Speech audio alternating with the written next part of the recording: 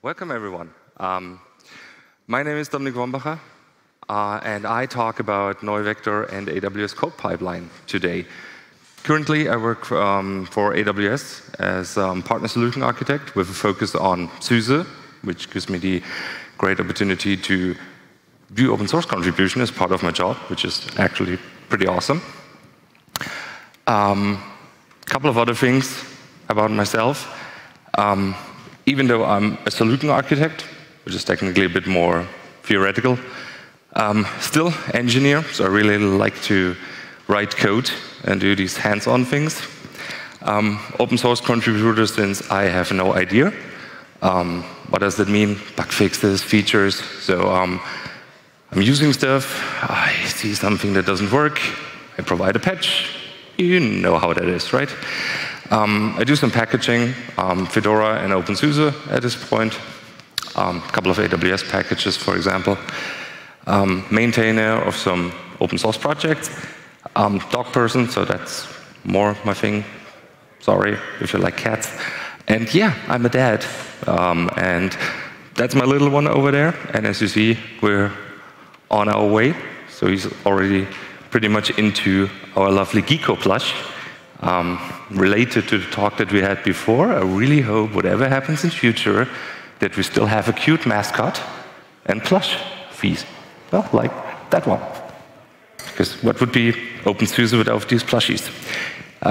Anyway, so who heard about NeuVector before? 1, 2, 3. Half of the audience? Okay, perfect. Still, let's take a quick look what NeuVector technically is. This is the description from the website. If you open the documentation, this is NeuVector. Makes it clear, right? I mean, full lifecycle container security platform. Okay, let's take another look. Why do we actually need any kind of security solution when it comes to containers? And I promise we get much more technical in a couple of minutes. So things change. Containers are different. They're pretty dynamic. Also your Kubernetes environment, your container environments. Of course, you can use a classic firewall or any other classic security approaches, but they will probably not work or not keep up with the way how container and Kubernetes environments work. And also, you manage your container under normal circumstances, at least, in an automated way. So you have pipelines, you have your automation stacks. You don't want to touch each and every container, so why would you like to touch your security solution? No, you want to automate it, same way as your container. But when I talk with people about NeuVector, most of them think about it like that. Vulnerability scanning. So NeuVector is something where I can scan my container images. Who thinks that accurate? Is that everything that NeuVector does? Who thinks that? Yeah, okay, stupid question, I know. Yeah, because in fact, NeuVector does a lot of other things. You don't have to read all of this. I will not read out all of this. But a couple of things are pretty important in my opinion. So things like container quarantine or admission control. So that means I can react on things in my environment. NeuVector scans my environment, observes my environment, and based on behavior of my container, things that happen inside my container, I could, for example, completely shut down all network traffic, incoming, outcoming, so quarantine. It has a REST API, syslog, webhooks, so you can include NeuVector in all your workflows that you have. And as I said, a lot of other things. So let's take a look on risks that I actually want to mitigate as part of my talk and as part of the solution I talk about. Because we learn NeuVector can do a lot of different things, but we have to pick some. And to understand the risk that we actually want to mitigate, we have to understand where we are. And this is, in my opinion, a pretty traditional, classic, however you want to call it, pipeline. So at some point, someone does some code, then you have some stages where you build it, you have something where you test it, all these different things. So, and then you release it in production, you get feedback from customers, bug reports, whatever, and so on and so forth, and it goes back to the developer. So we have that. The thing is, that's great when it's about delivering software in a specific quality, but I think we totally missed the point of security in that diagram. So what I think should be pretty close to development and actually part of our complete CI workflow is vulnerability scanning. Of course, that's a pretty classic thing to do. So if I build a container, I want to ensure that there is no high severity vulnerability in there. And I don't want to figure that out when I'm in production. I actually would like to figure that out when I'm testing that in my pipeline. And the other thing is runtime security. What does that mean? Let's take a container with a web server as an example. So your web server will listen on a specific port, let's say 8080. This is something you know, expected behavior. You want traffic to come in. Then you know that there is a process that starts in my container, the web server, because a web server without a process doesn't make sense. Your process is running. Cool.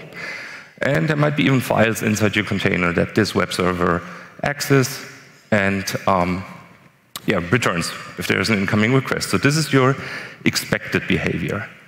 Now imagine that for whatever reason, you have a third-party library. And that changes something, how the web server behaves. You don't want an outgoing internet connection or an outgoing network connection from your container because it's an unexpected behavior. You don't want a different process to spawn in your container. All these things are not the behavior you want, which means you want to block it.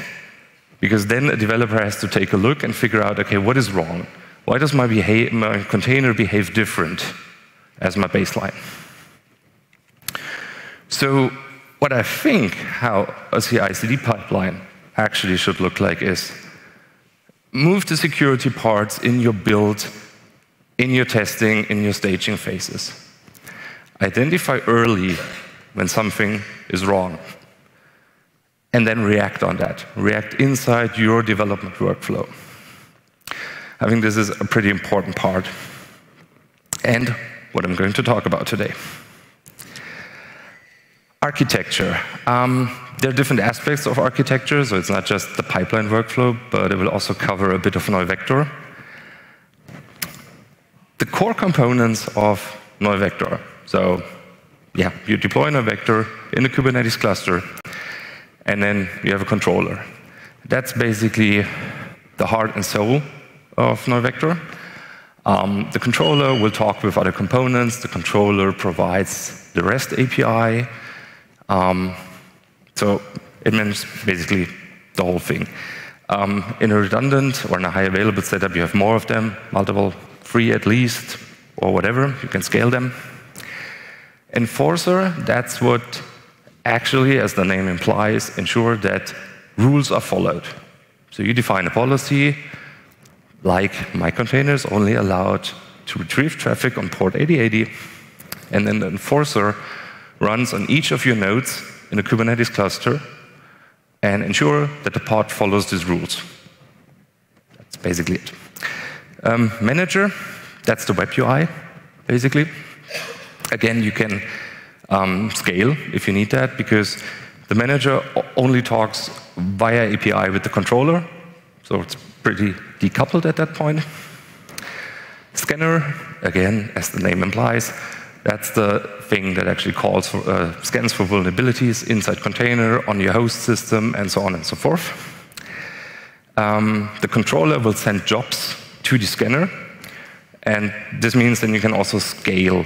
So for example, if I have a lot of images that I want to scan, I can just spin up more replicas of my scanner, and then the controller will round robin just direct the different jobs to the scanner. Last but not least, updater component. Basically a cron job which replaces the scanner parts that are running with a newer version.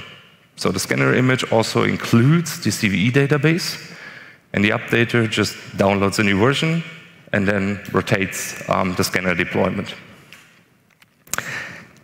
And this is how all this looks on an architecture diagram. Makes it maybe a bit easier to understand. So as you see, at the top in the middle, we have our controller and scanner parts running. We have the manager on the right top side. This is where the actual administrator works with. When I go to the web UI, I hit the manager.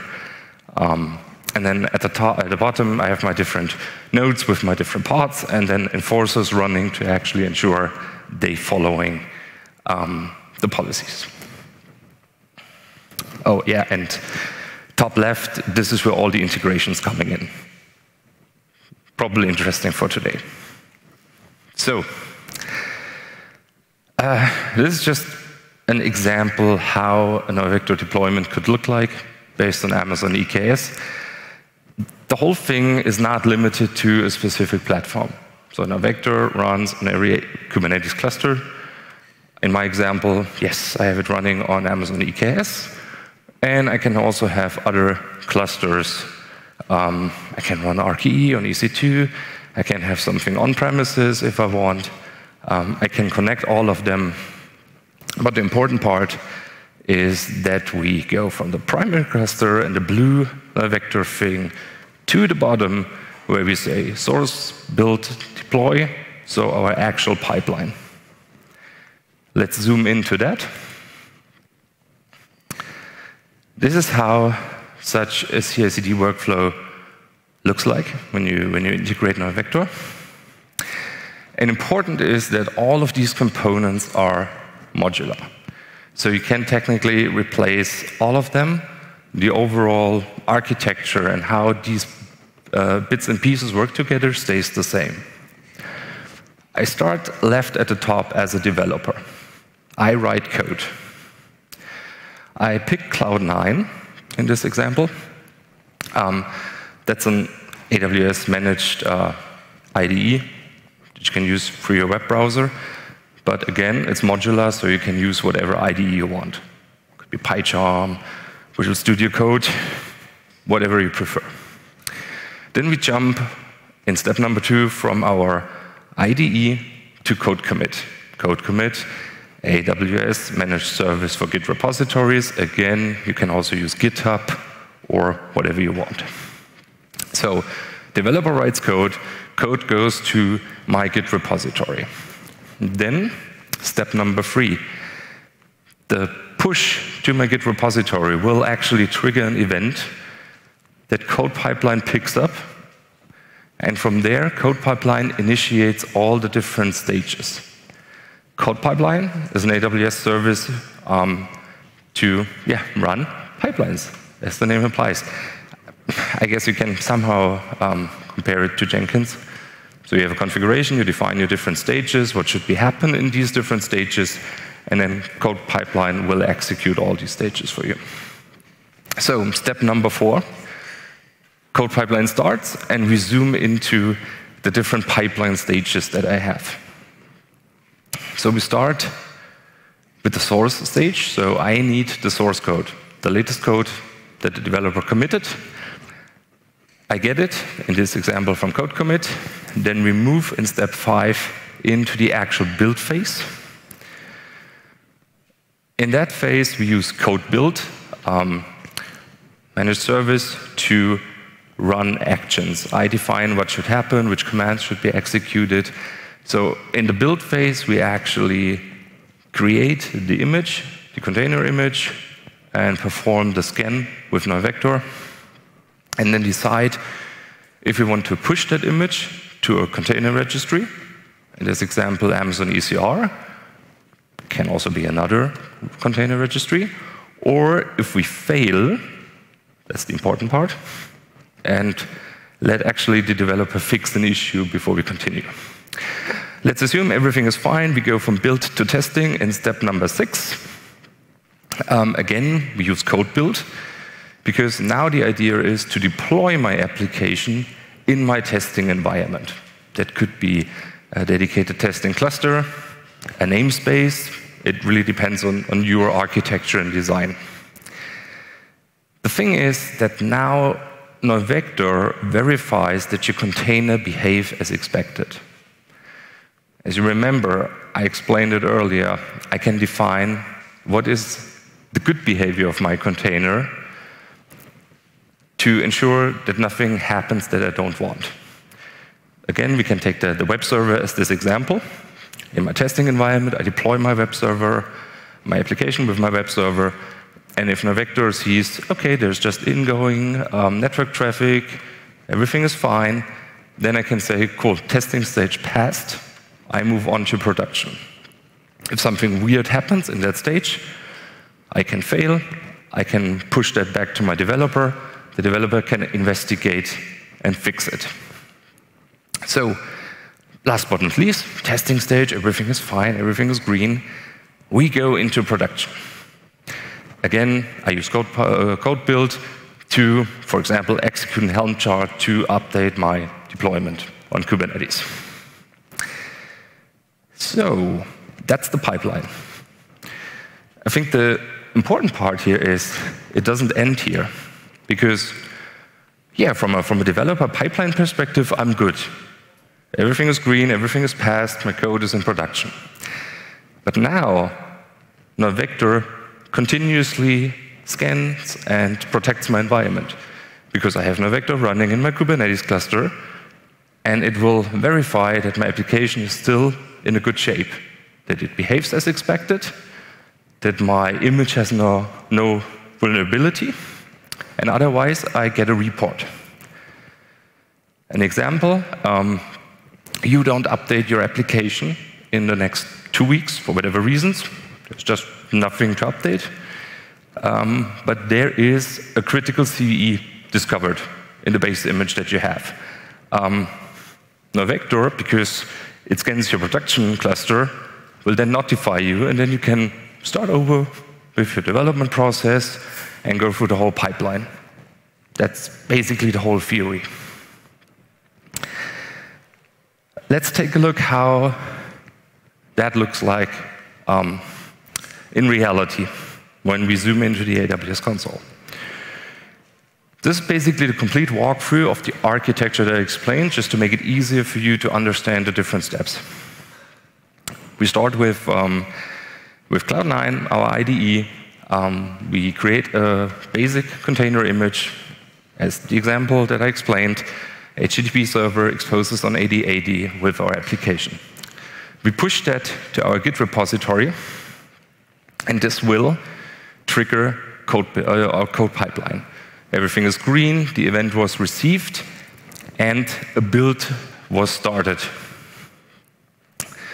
Left in the bottom, you see that there is the git commit hash. So I use that hash throughout the whole pipeline to tag my image so that I can always link the code from my developer to actually what happened in my pipeline. So that's the view on code commit. I see, perfect, my commit is there. And that's the output produced by NeuVector in code build. I will not force you to read the other 400 lines that are there. We just focus on the important things.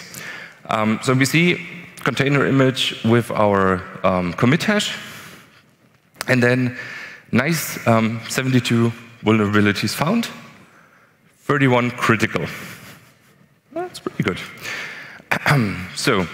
But NeuVector does not only scan the actual OS, RPM, whatever packages, it also takes a look on NPM packages, for example, in your source code.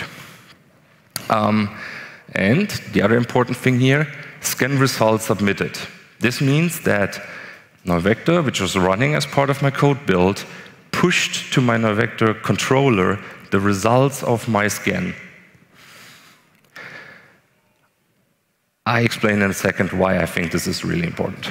So, we saw more than 70 vulnerabilities, so no, we don't want the pipeline to pass. It fails as expected, build state failed, wonderful, red.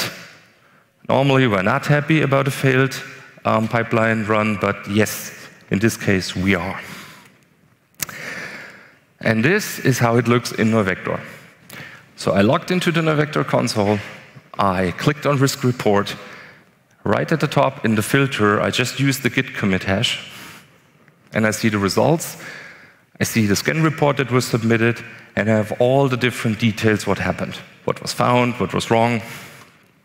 I can also build a workflow where this information goes back into a ticket system or whatever, so I'm totally free how to reuse this information.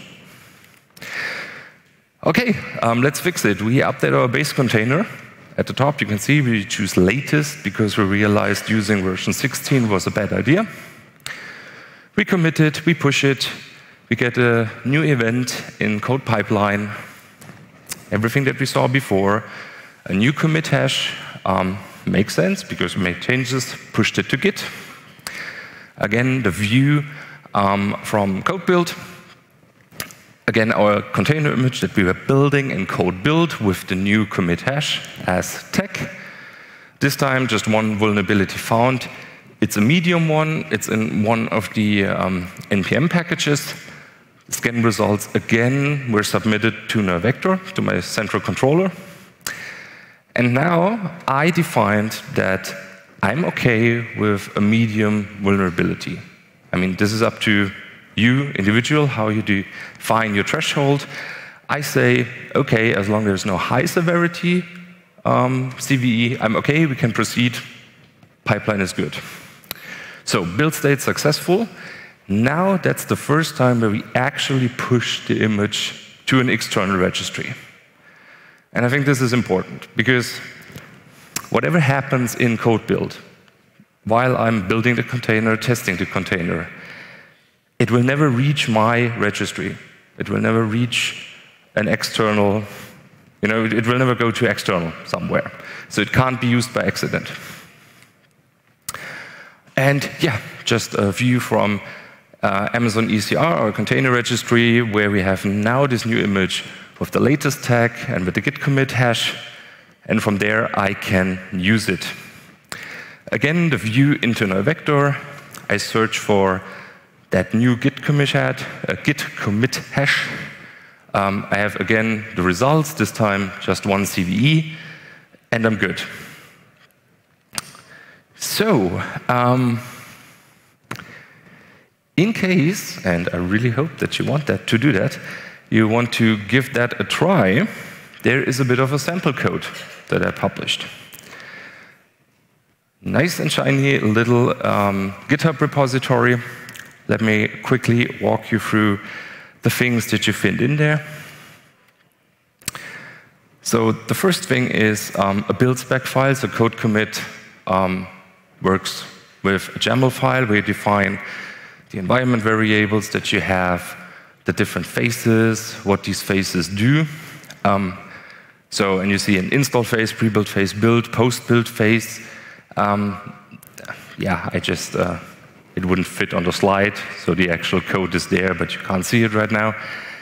Each of these phases have the different commands, Docker pull, Docker push, whatever. So you can even use this YAML file as blueprint for your own pipeline that you use. You can grab the different commands from the different phases and then adopt it to your needs. And the other important file in that repository is a file called scan.shell. And as the name implies, this is the file that actually triggers the NeuVector scan and does a bit of logic, like how many vulnerabilities I find, I'm supposed to pass, fail, whatever. And these three environment variables, these are the important ones when you want your results back in NeuVector. So the NeuVector scanner can run in two different modes. You can have a standalone mode, or, like I did, a mode where I submit my results back to a NeuVector cluster. If you run it, if you want to run it in standalone mode, you don't care about the actual results, you don't want them in NeuVector, just drop these 3 lines and it will work. Otherwise, you need to provide a username, a password, and the IP address or the FQDN to your NeuVector controller, so that the scanner can actually reach the API to submit the scan results. The repository that you find when you scan this QR code contains a README file, which is pretty long. The README contains all the information, how that works, the different parts which you can customize. So you can just use that as your blueprint to implement exactly what I demonstrated, either on AWS or with the tooling that you prefer. By the way, there will be more QR codes later, so just keep your smartphone ready. Now we could say, I talked about the architecture, I talked about NeuVector, I showed you the workflow. So we're done, right? Actually, nope. During the talk preparation, I stumbled across a bit of a weird problem, which I would like to call the repo digest problem. And I explain you what that is. The first time when I created my code build pipeline, I was excited, everything was configured, the scan worked, and then NeuVector said, yep, but I don't accept your report. Yeah, so you get this nice error message that says, yeah, scan result failed, and then it says in the NeuVector logs, missing image metadata, and I was a bit confused. So a QR code again, by the way, leads you to the line in the NeuVector source code that makes the problem. So we have this nice sanity check in NeuVector, how I figured out, that verifies that a couple of fields are not empty in that report that gets submitted. So unfortunately, if you do a Docker build, and then you take a look with Docker inspect in your image, repo digest is not set. This value does not exist. There is no hash value. Because that hash value belongs to a manifest file, and that manifest file gets only created when you push your image to a registry. I didn't know that before. We can validate that by spinning up a local registry, and just for fun, we push that image to the registry, and voila, there's a repo digest value. The behavior is actually different with Podman, by the way. So Podman creates a manifest like you would push an image to a registry, so you don't have this problem. But with Docker, you have it. So the workaround, again, a QR code that leads you to the detailed explanation of that workaround, is to start a local registry in code build. So the first thing in my code pipeline is actually I spin up a local registry, then I build my container image, I push my container image to that local registry, which has basically no technical meaning other than that I want this digest value. Then I perform the NeuVector scan, and then NeuVector is happy because there is a hash value and it accepts my report. So I have the impression that this is kind of a bug, so I started to rename it the repo digest bug. And this is just the QR code to the upstream issue. So I think NeuVector should just accept uploaded reports even without that value, because why should be there a value, right? But we can discuss that later if someone has another opinion. I'm pretty interested in that. So, honestly, I was throwing a lot of information at you, right? I mean, 30 minutes, and I probably didn't stop talking, right? So, I acknowledge that, and I think the topic is way too complex to cover it properly in such a short talk? Yeah, thank you. 10 minutes.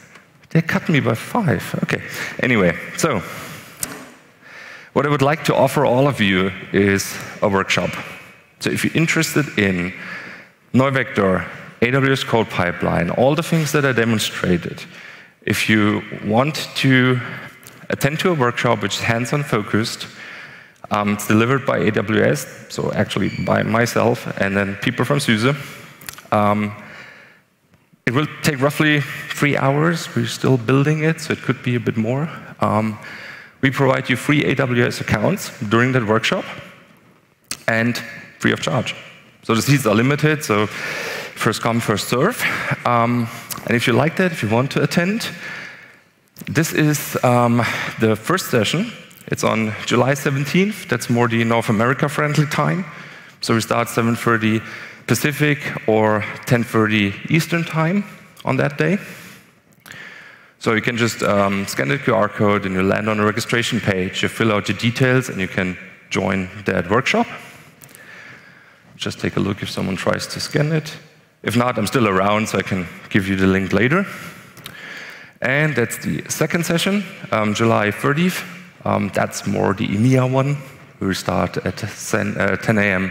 Central European time. Again, so that's free of charge. If you want to dive deeper, that's just an offer and probably a good opportunity. With that being said, I work for Amazon. Amazon is a data-driven company. So please take a second to scan that QR code. That's a survey. Let me know how you liked the session. You don't have to enter any personal information if you don't want to. You can just rate the session. Or, of course, you can also leave your email address, put in a comment. I can reach out to you if you have any questions. And speaking of questions, now it's time for questions. And I know that it's pretty hard to make the start. Yeah? So the first person has to ask a question. So I have my nice Geeko lineup over here. These are SUSE and AWS branded Geekos. And the first 4 Bravehearts that ask a question will get a Geeko. I think we need a microphone.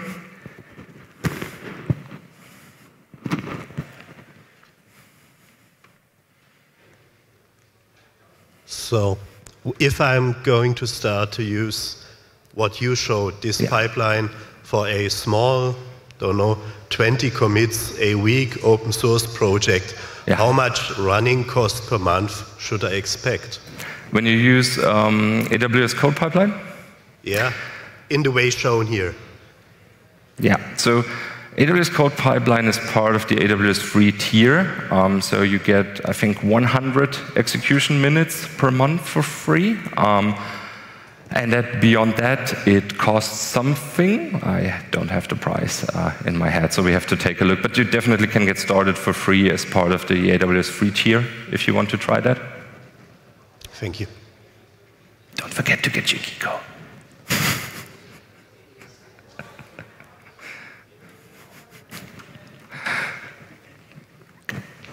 So, if I understood correctly, you have NeuVector running from within a Docker container in the pipeline and sending the report to the NeuVector running in Kubernetes is optional, just if you want to have the report in the other instance. Exactly, yes. So it would work completely independent. I can just use the pipeline and run NeuVector from the scanner image there. Absolutely, yes. But in this case, you have to somehow upload the JSON file and parse it in case you want further information. So you don't have this reporting capability, but yes, it's decoupled. So as I was showing with this environment variables, you can just drop them, and then it will not try to push it to NeuVector, then it runs standalone.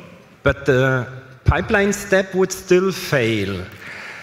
Or is that somehow coupled? Yeah, so as you will see when you take a look in this scan shell bash script in my demo repository, there is a bit of an if-else logic in. So it scans the image, then it creates a JSON file with the scan results, then I parse this with JQ, and then based on the findings, the shell script either fails or pass. Okay. So you can adjust it based on your needs.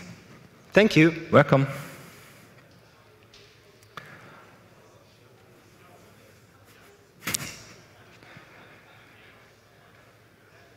Here we go. Anyone else? Still have 2 geekos. Can I get one of the geekos? So technically it was a question, right? So I assume...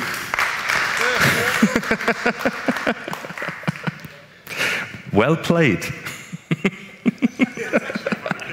Absolutely, that's fine.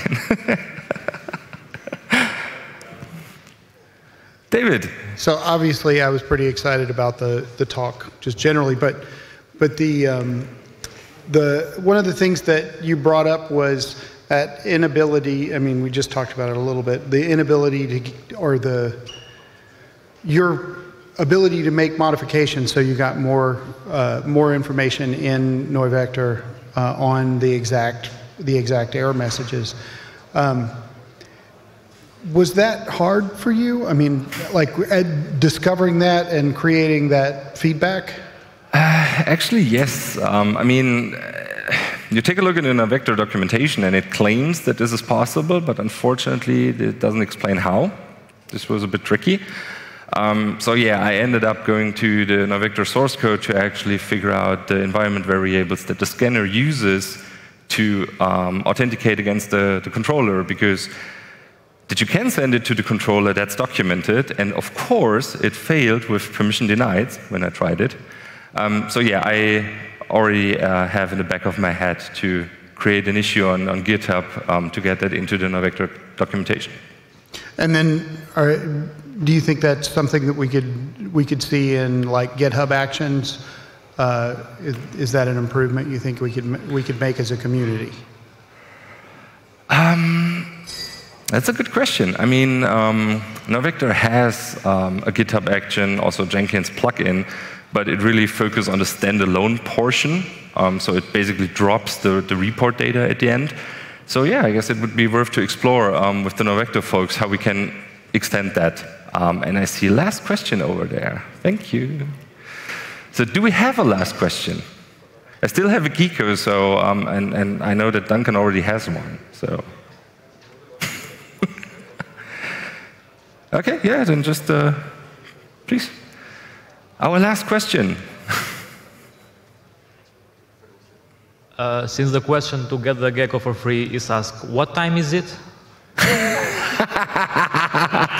Wow, okay. Next time fine. Okay, then thanks a lot for your participation and have fun on openSUSE conference.